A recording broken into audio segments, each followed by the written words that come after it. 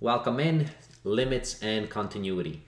In this video, I want to talk about, or at least try to answer, two questions. This is kind of the beginning within calculus where you start studying limits and continuity.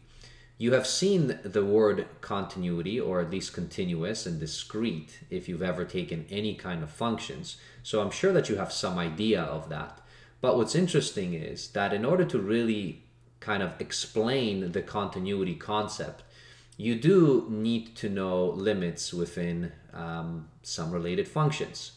So let's dive into these two questions. Does a limit exist? And then, is a function continuous at x is equal to a? And I'll try to do that through just examples and then give you enough examples so that you can grasp these two topics.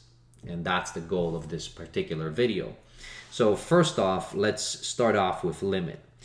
Well, when we're talking about trying to calculate a limit and then finding if a limit actually exists, so if I'm going to borrow this right here, I'm going to duplicate it and then bring it back.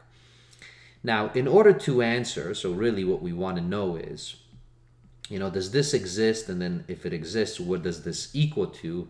And what does, all of these different things mean here? Well, the LIM, so, you can probably guess that means limit. Now this, what you see, x is approaching a. So that, you can assume that if we take a function and then we substitute here, so x, and then we make x, closer and closer to a. So if you kind of would imagine that you would have your x-axis, okay, like this, and this is your x-axis, and then you're trying to plot out, okay, so here I'm going to plot out, this is my y-axis, but because we're trying to plot this f of x, so this is going to be my f of x, and let's say a, so a could be somewhere on here, doesn't matter where it is, a negative, could be 0, could be positive, so I'll just plunk it in here, so let's say this is a, and now what we're doing is we're trying to see and trying to get this particular x as close to a as we possibly can, but we're not allowed to be a. And that's the key. Whenever we see this view of x is approaching a, it means that x gets closer and closer to a, but it never actually is a. That's the idea. So if you're thinking about this and you were, kind of thinking of, okay, what does this exactly mean? Well, so this is going to be approaching and getting closer and closer to a. Now, it can happen from both sides. It can happen from the left, which we call from the left-hand side, or it can happen from the right-hand side. So it can approach in two different directions. So here it is approaching a from the left, and here it is approaching a from the right. And now, since we're substituting our x into f of x, so if this is, let's say our function, maybe it goes like this, so we have, this is maybe the value at f at a, but we're never really getting there.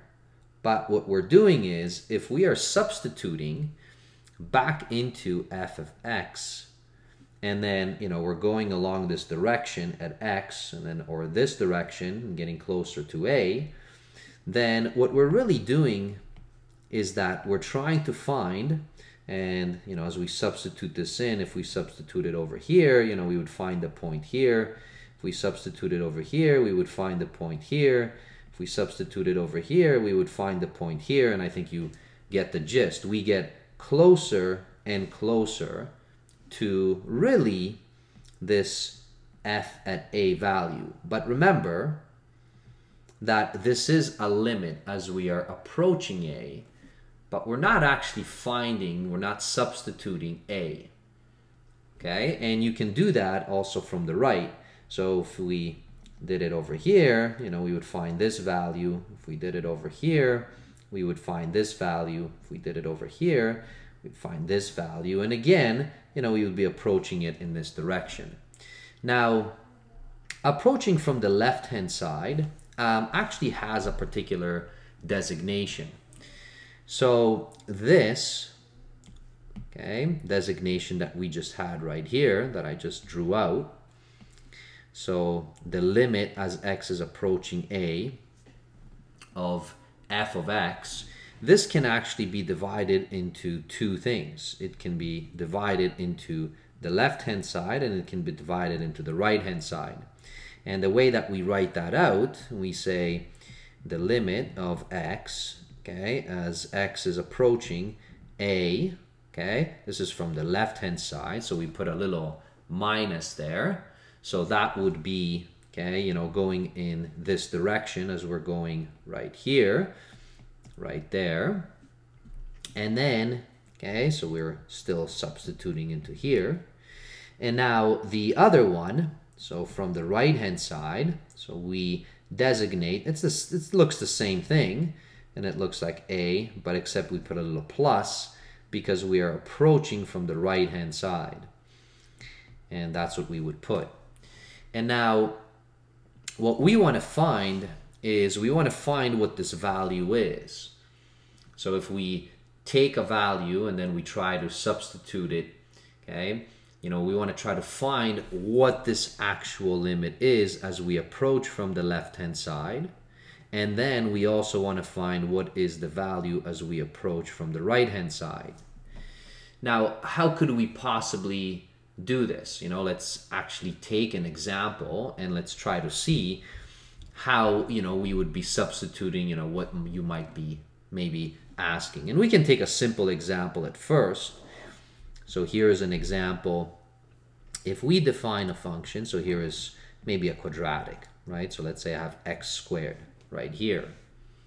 And then if I have this function, okay, and someone asks me, okay, well, what is the limit as x, okay, and I will make it very specific. So we'll make this a, let's say, you know, let's say it's 1. And now we want to find what that limit is, okay, of this x squared. So I'm really just substituting this into here. And in order to do that, you know, you might be able to say, well, can I not just substitute 1 into f of x and then you'll get 1 and that's your answer anyways? Yeah, sometimes you can cheat that way, but with limits, okay, we again are trying to find these two. One on the left, so if you're approaching from the left and then you're approaching from the right. And ultimately, we say that the limit exists at a, or in this case, it would exist at 1, if actually the left-hand side and the right-hand side both exist and they're equal to each other. Okay, so there's actually 3 conditions for a limit to exist. So for this to be true, you need it to be true from the left-hand side. You need that limit to exist. You need it to exist from the right-hand side. And those two have to be equal. And you might say, really, like, when are they not equal? You know, if you have a function, are they always equal? You know, they're going to be approaching the same point. Not really, because it depends how you define your function. And then don't forget, not all functions are very nice. You know, you might get kind of vertical asymptotes that you might be approaching, and you might not even have a limit existing. So that can happen. And I'll talk about that in just a moment. Now, for this case, if we wanted to find this, indeed, so the answer here will be 1. But in order to do it the proper way, so as I do this, let me just add a page, okay, within here. So if I wanted to do this, I would be able to do it like this. So first of all, to find the limit as x, okay, is approaching 1. Now, from the left-hand side, so from the minus side, so x squared, what we like to do is, okay, we would like to say that, okay, well, as my x is going in this direction, okay, and let's say, you know, this is 1, this is my x, so from the left-hand side, I'm approaching it in this direction. So what I can do is, I can substitute in order to see this, okay, so happening, really what I can say is x is equal to 1 minus some h. And now what I'm going to do is I'm going to make h as small as possible.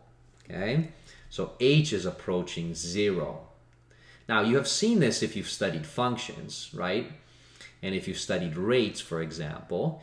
So this concept, notice whatever h is, right? So h is, it can be some small number, and then we just make it smaller and smaller and smaller. And as we make it really small, this value is going to get closer and closer to 1, but never really touch it.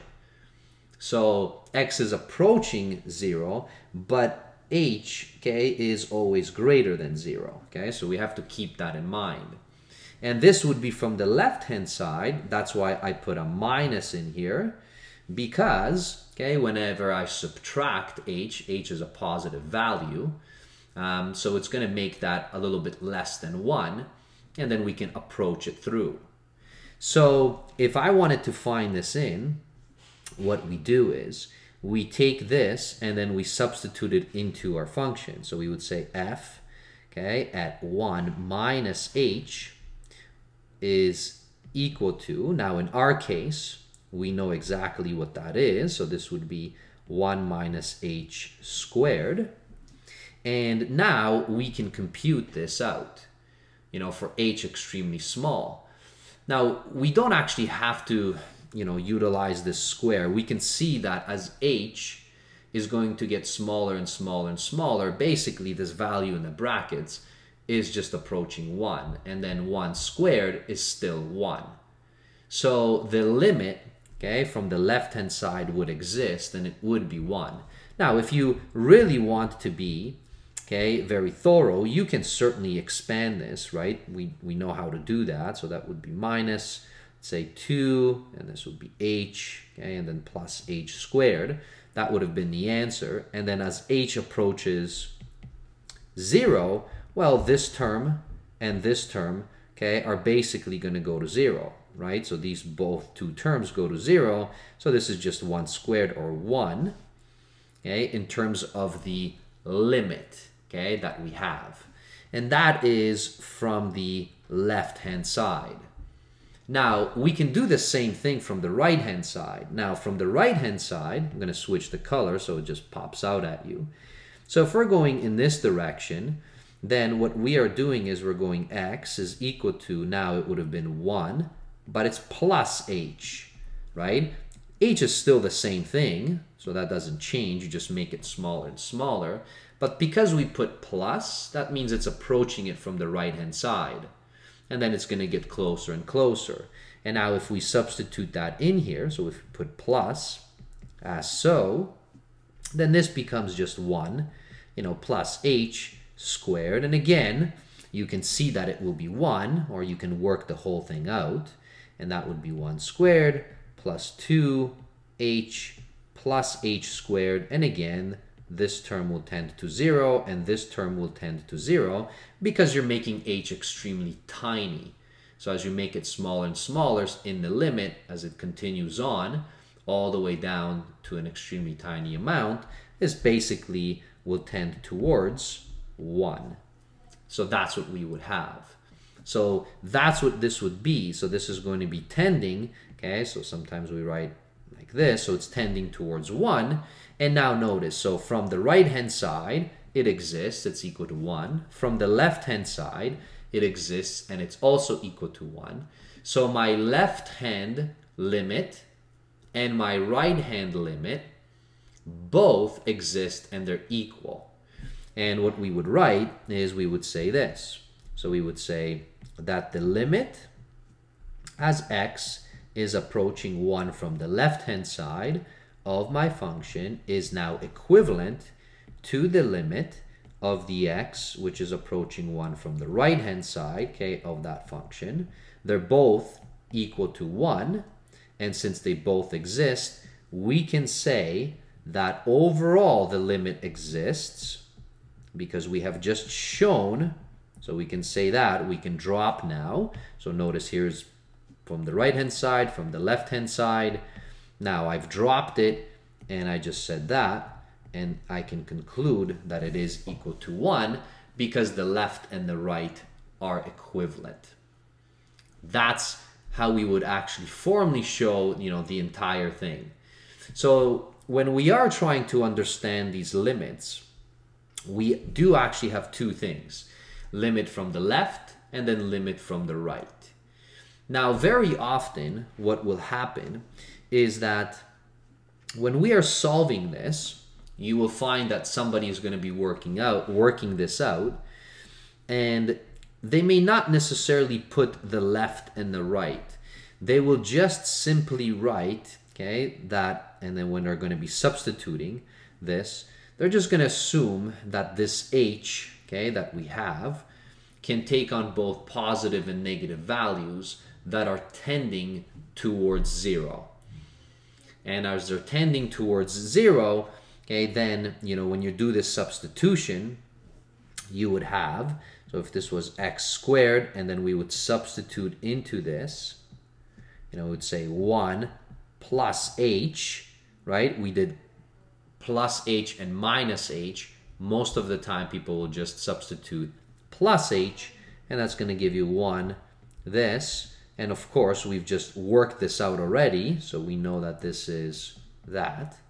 And now, regardless from the left or the right, okay, so if h is getting smaller and smaller, so it's tending towards 0, and it's both positive and negative, okay, then this is tending towards 1.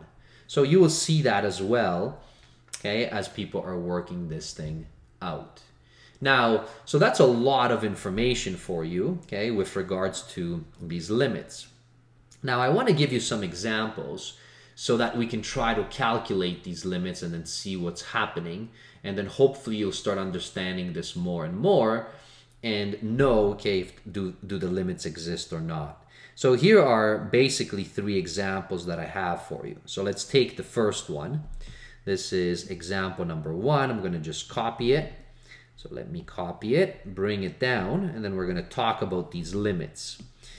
Okay, so here's my function. So this is f1. Okay, so I've redefined it as f1, and I am giving you this. Now notice, so 2x plus 3, that would have been the line, but we are dividing by x. So the first thing that I noticed that, well, x cannot be equal to 0. Because it would make the function undefined. So that's just coming from functions. Okay, so that's the first thing. Now, if they're trying, okay, to get me to find the limit, now in this case, what is the limit as x is approaching to 2? So how could I do that? So again, so in order to show this, okay, in a formal way, so you can do it, okay, in one of 2 ways. So in order to do this, you would say, okay, I want to find the limit as x is approaching 2 from the left-hand side. And now you can substitute that in. So what that would be, you can say, okay, so this is 2. I want to substitute for x, I'm substituting. That would have been 2 from the left-hand side. So that's minus h plus 3 divided by, and this would have been 2, again, minus h. And now we want h, to tend towards 0. That's what we really want to be able to do. And now I can, manipulate and compute this out. So if I do that, I would get, pardon me, so I would get 4 because I would distribute that in. So I would get 4 minus 2h. Okay, this is plus 3. And then right here, I would get this all over 2 minus h in the denominator. Now, as I do this, I'll get 4 and 3. So this is going to be 7. And this is 7 minus 2h. And then right here, what I have, this is going to be 2 minus h. And now, as h tends towards 0, these terms are going to fall off. This is going to be 0. H is tending towards 0. So what do I notice? That this is just 7 over 2, which is just simply 3.5. You can leave it as a fraction if you like. So that is on the left-hand side. And now we would repeat this. So the limit exists on the left-hand side, it's 3.5. So that's one condition met. Now, our second condition is that we would repeat this from the right-hand side. So limit as x is now approaching from the positive side, right? So from the positive side, we would substitute. So we would have 2. And this would have been 2 plus h, and then divided by, this is 2 plus h.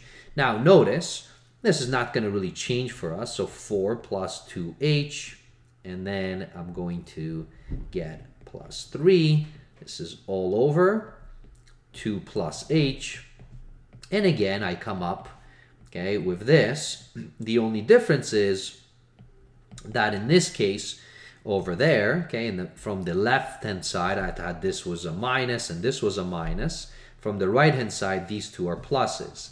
But it will not matter to me because this tends towards 0, right? Because h tends towards 0. So these fall off. And once again, I have that the limit from the right-hand side is equal to 3.5. And now, because of the fact that the two are equivalent, so they're equal to each other, that means that the limit overall exists here. So the limit for this is 3.5. So that is just shown for what I did. Now, again, you might say, wow, that seems like a lot of work.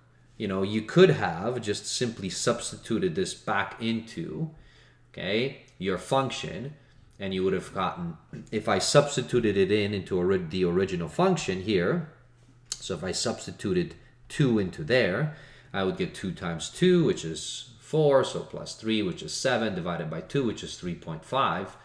And you would say, wow, you still got 3.5. Why didn't you just do that? So yes, you can certainly kind of cheat in that way. And as you get further and further along in calculus and understanding limits, you will notice that, yeah, if the functions are defined, okay, at your particular values, and they're very well behaved, again, that just comes with experience knowing what is very well behaved, for example, like a polynomial, then, you know, you can certainly substitute at times, but your teachers will most likely ask you to show you this. And I remember, you know, that this was important. Now, it's important to go through those steps because it shows an understanding of limits. If you understand that you're not actually being asked to substitute into a function, you're being asked to tend your x value towards, in this case, 2. You're going to get closer and closer to it, you know, as the limit, right, approaches 2. So like as your x is approaching 2, what will the limit equal, okay, with regards to that? And the only way to truly show it is you got to go through these steps. So that's one particular example that you would have in here. Now, what's interesting that this is also shown, notice it's asking us what's the limit as x is approaching 0. And within here, you know, we already identified that, hey, x is not even defined at 0. So how are you trying to find the limit there? Most likely, you know, something is going to go wrong here. And you want to be able to see this as you are doing your limit. So let's take a look. So if I do this and I try to substitute it in, let's see what actually happens for this case. And then I will also plot it out. And of course, you know, you will see that, well, we have an asymptote basically at 0. And then you can see that the limits will actually not exist. So if I want to find the limit as x is now tending towards 0, and this was for 2x plus 3 all over x, and let's say I wanted to do it, you know, from the left-hand side, so as so now I would substitute into my function, so I would say 2, and this would have been, I'm doing x is 0, right? So this is 0 minus h, and then plus 3, and this would be all over, okay, and this would be 0 minus, okay, h right here. And if I try to manipulate this, no matter what I do, I'm going to get negative 2h plus 3 all over. And then here I'm going to get 0 minus h, right? Or just simply minus h. So what do I notice? Well, the numerator, right, as this tends towards 0, okay, so the numerator tends towards 3. So this is going to be tending towards 3. But the denominator, notice, it is tending towards 0, right? Because h is getting smaller and smaller and smaller. So here, does a limit from the left-hand side exist? No, it does not. It actually will blow up on us. So it's going to be 3 divided by h, which is getting smaller and smaller and smaller and smaller, which means that overall, this is going to be blowing up on us. It's actually undefined, but it's just getting bigger and bigger and bigger. Again, because it's going to be just tending towards, okay, the asymptote at x is equal to 0. And it is going to be, in this case, positive. For anyone who has ever graphed, okay, lines, so let's say rational functions, okay, you may remember that. So now from the right-hand side, you would find exactly the same problem. And I would encourage you, you can try it. So you can say limit as x approaches 0 from the right-hand side. So you would substitute within here, this you would have been a plus. And if you made it a plus, then you would run into exactly the same issue, right? As you're going through. And I apologize. So here, notice this is minus h. So this is going to be not approaching a positive value. This is going to be blowing up to a negative value. And then I guess if we did the same thing and substituted in from the right-hand side, so this would have been that, 0 plus the h. This, okay, would have given us, 3 on top, okay, because the 2h is going to tend towards 0. And then this would have been an h. This would have tended towards a positive, okay, infinity, and this would have tended towards a negative infinity. And again, that's not a surprise, right? So if I graph this out in decimals, so I'll be right back. Here is decimals, and this is our, function, okay, that we would have. So as I'm graphing this out, so I would have had, I guess, f at x is equal to, this was 2x, and I guess it's going to be 2x plus 3 all over x. And notice, so what happens in here is this is going to be blowing up on us. All right. So, so from the left-hand side, it goes to the negative infinity. And from the right-hand side, it goes to the positive infinity. And that's, again, because that's how the function is, and it's actually not defined there. So that is, one particular example with regards to the, finding the actual limits. So we did find, okay, that it exists for this one, but we found that it does not exist for this one. So both the left-hand side and the right-hand side limits do not exist, and therefore the overall limit will not exist. Now, how about this example? So this is a neat example. This is example number 2. So as you're going through here, so let me copy this. I'll bring it down all the way. So here, this is what we would have. Maybe let me change this, the color, so it just pops out, okay, from the blue. There you have it. And now, what if we wanted to be able to find if the limit exists as x is approaching to 0? Now, if you would graph this function, actually what I did, kind of behind the scenes, I can kind of bring this back. I'm going to graph this out for you. Okay, so here it is, and this is how you would input, okay, this style of function, because it's piecewise. So for anyone who doesn't know, so in terms of decimals, I always love graphing it in decimals. So if you're, first you put the restriction on your domain, you put a colon, so -5, this is x cubed. You put a comma, and now we have x is equal to 0. And again, so the colon, and then 1. So that just maps basically the point. Then put a comma, and then now x is greater than 0, okay, the colon, and then x squared. And this now maps out our entire function, so that's pretty neat. Okay, now notice it's not really showing that point there for us, but if we want it to go, okay, now notice it will show, oh, there we go, okay, 0, 1, okay, because it does the jump, right, and then it continues on. So that's how our function is. So it's actually defined everywhere for all r, but now what's the limit as x is approaching 0? So this is a good example because here, if you tried to substitute x equal to 0 into your function, the answer is going to be 1, right? Because our function, so f2 at 0 is equal to 1. But that's not what the limit is equal to, because the limit is what happens as x is approaching, right? As it's approaching 0. That's what we really want to know. And now, so here, we can do the arithmetic on the left, but we can also, okay, so what I'm going to do here, I'm going to define, so a, okay, for us is going to be 0, okay?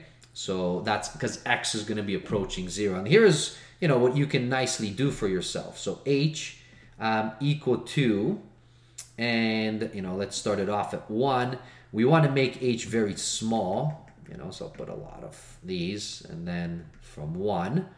So, you know, that h, you know, what I'm trying to do is, you know, we're going to go from the left-hand side and the right-hand side, and now we're going to be plotting the point. So here, plotting the point, what we will have, this is going to be a, so a is 0. So from the left-hand side, so minus h, and then substitute into our function, so f2, and this is going to be a minus h.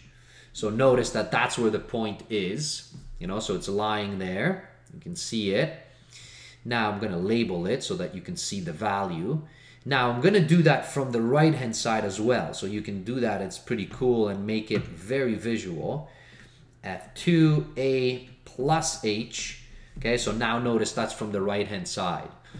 Let's go back, and now it's approaching. So now, as h is getting smaller and smaller and smaller and smaller and smaller, notice where it's approaching.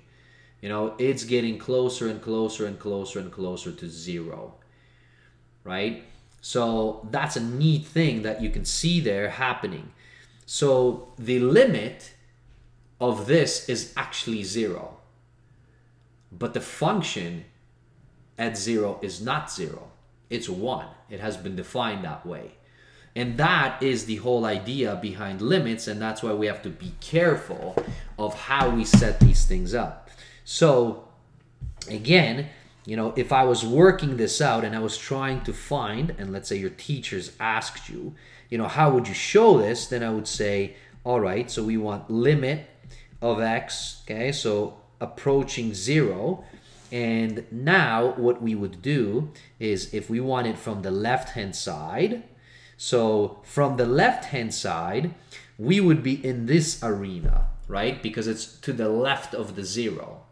So we would have to substitute -5, and then this would have been 0 minus h cubed. That's what we would get for that. Now, if I work this out, this is going to be -5, and then you're going to get -h cubed. So the negative and the negative, so that will make this positive, and this is going to be h cubed. Not that it matters, because as h tends towards 0 here, so as h goes to 0, this just goes to 0. Well, and 5 times 0 is just 0. So the limit from the left is 0, which is what we saw in the simulation there on the graph. And you would do the same thing, limit as x is approaching 0 from the right-hand side. And now if you substitute this in, from the right-hand side, be careful, because from the right-hand side, we're over here. That's on the right-hand side of 0. And that, so we would substitute in, and this would have been 0 plus h, and I guess it was squared, And that, if you work that out, this is just h squared. And as h tends towards 0, well, this just goes to 0. But notice what happens. Well, my left hand limit exists and it's equal to 0. My right hand limit exists and it's also 0. And if they both exist and they're equal to each other, then the overall limit exists and in our case is equal to 0. Which is not the case, right, if we just substituted 0 into here, because that would have told us it's 1. And that's the whole idea behind limits that we want to be able to discuss. So that's another example that you would see with limits. Now, I placed one more example, okay, within here. So here it is. And it also highlights a very nice and neat, important thing. I'm going to copy this. And let's put it in here. And this is going to show us that, hey, wait a minute, the limits just do not exist at all. So here is another function, and it is piecewise. I'm going to actually, okay, let me just remove, this function in here. Let's put a different function. So I'm going to define this one for us. F3x equals, again, so open bracket. So x greater or equal to 1, put the double colon, 3x plus 1, comma.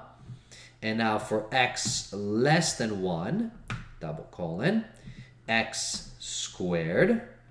All right, so this is what I'll have. That's my function. So if I shift this out of the way, so notice this function looks kind of funky. Notice that there is what we call now a discontinuity, okay, as we go in here. And hold on a second, so if I go back in here, instead of plotting, so this is going to make it easier for myself, I'm going to just put 3, because it's my third function, so 3 in there. Now, where do I want it? I want it at 1, so I'm going to put a is equal to 1, like this, okay? And now, let's, get it started from all the way over there. And if I play this, notice that, yes, indeed, as h gets smaller and smaller, so notice it is approaching. So from the left-hand side, right, it's going to be approaching a value, okay, and we can see that. And then from the right-hand side, it's going to be also approaching a value, but they're two different values that we're going to have. So that's pretty neat, right? So it looks like one value is approaching 1, and then the other value is going to be approaching 4. That's what we can see there. Now, if you wanted to work this out, so if you had this, and again, if the teachers asked you, all right, well, prove, okay, what the limits are. Do they exist or not? Now, in this case, the limits will not exist because the simulation is showing us that they're actually not equivalent to each other. The left-hand limit exists, the right-hand limit exists, but they're not equal. And if they're not equal, then the overall limit does not exist. If they're not equal. Now, if I did that, let's try that. So from the left-hand side, I would be right here. And now, if I substitute in, so this is going to be the limit as x is approaching 1 from the left-hand side. And now I would substitute, so this, my a is 1, right? Left-hand side means 1 minus the h. That's what I have there. Now I'm squaring it. So this, again, you can work this out. This would have been 1 minus 2h plus h squared. You don't have to work it out because this is tending towards 0. So this is going to be tending towards 1 squared, which indeed is the case. So this is equal to 1. That's limit exists. We know what it is. From the right-hand side, as x is approaching 1 from the right-hand side, now we are on this. And here, so 3x plus 1, this is going to be 3. Now we substitute 1 plus h plus the 1. So that's going to be 3 plus 3h plus 1, which is 4 plus 3h. Now, as h tends towards 0, this basically tends towards 4. That is now the limit. Are they equivalent? No. They both exist, but they're not equivalent. And if they're not equivalent, then therefore this limit does not exist. So the limit as x towards 1 does not exist for this function. And that's an awesome thing. You can see that within the actual simulation. You can create that simulation on your own and actually see what's happening. Now, the final item here with regards to continuity, because now we've talked about all these limits, and then the other component was, okay, well, if you talk about limits, how about this? You know, is a function continuous? Okay, is a function continuous at x? Well, what has to hold true? So you saw all of these limits. Sometimes they exist, sometimes they do not. And in terms of continuity at x is equal to a point, these are the conditions. For the limit to hold means left-hand side exists, right-hand side exists, and third, they're equal to each other. If that is true, then the limit exists at a. When is a function continuous at a? Well, the actual function has to be defined at a. So fa is defined, which means that a is in the domain of our function. So that's number one. Number two, that the limit as x is approaching a of the function exists. That's criteria number two, which we just worked out on all of those examples. And the third criteria, you could probably guess that f at a has to be equal to the limit. If that is true, then we actually say that the function is continuous. So we need those three conditions. So if I go back to those examples, so if I go back to all of these examples, you know, so what did we say? Well, so is a function, let's say, continuous here at 2? So what we would have to do is, well, first of all, is 2, okay, in the domain of the function? And in this case, it is. We can indeed substitute 2 into here, and we'll get our answer. So if I would take that right here, f at 2 is equal, 2 times 2 is 4, plus the 3 is 7 over 2, which is 3.5. We know that it is defined there. We found the limit, so we know that the limit was actually 3.5. We already did that. And notice the third condition, we needed these two to be equal, and they are. Therefore, the function is continuous at a.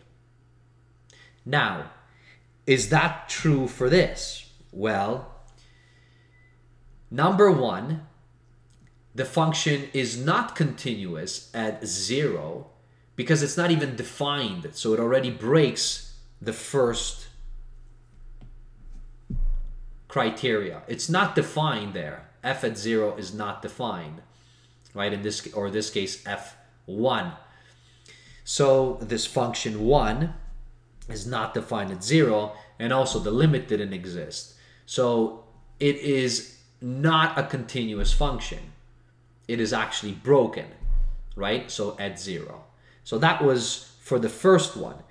For the second example that we had, which was this example, you know, if we take a look, so this, notice we tried at 0. So first of all, is the function defined at 0? Yes, it is defined at 0. They defined it as 1. So it's clearly defined at 0. Does the limit exist at 0? Yeah, we did that. We saw that it was equal to 0. However, for continuity at 0, we would need the limit and the function at 0 to be equivalent, and they're not. Because the function at 0 is equal to 0. That's what we had there. Sorry, the function at 0 is equal to 1, but the limit at 0 was equal to 0. So they're not equal. So what does that tell us? That it is not continuous at 0. Because it does not satisfy the third criteria, where the function that has to be defined and equivalent to the limit at that point. For the third example, which was this example, the function is defined here at 1. We can see that. It's actually equal to 4. We can substitute that in, it's equal to 4. The limit, however, does not exist. And if the limit does not exist, we can't be continuous at 1. And that is not a surprise at all, right?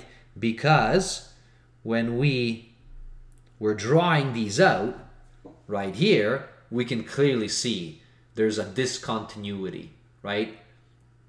At that particular point. It's purely broken, the function. So the two limits are completely different, okay? Therefore, we cannot be continuous.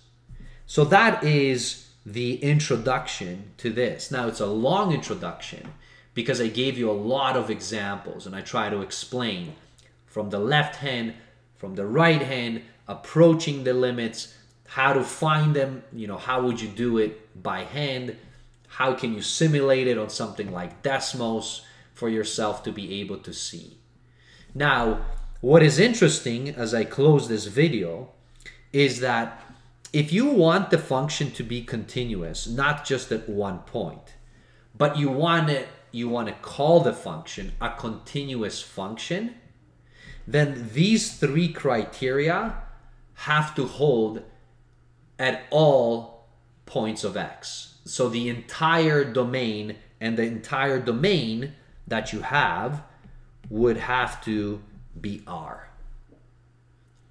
So the function would have to be defined for the entire domain R, and at every single point it would have to be continuous. It would have to satisfy this, right? And you might say, oh my God, but there's infinite amount of points. True, there are some functions which you will see, you know, that continuity, for example, like polynomials, is very easy to be able to see. So this now completes, okay, the video itself. I hope that those examples have been useful. You know, take a look at it, pause it, and hopefully we'll see you back. Welcome to Limits and Continuity in Calculus. Bye, everybody.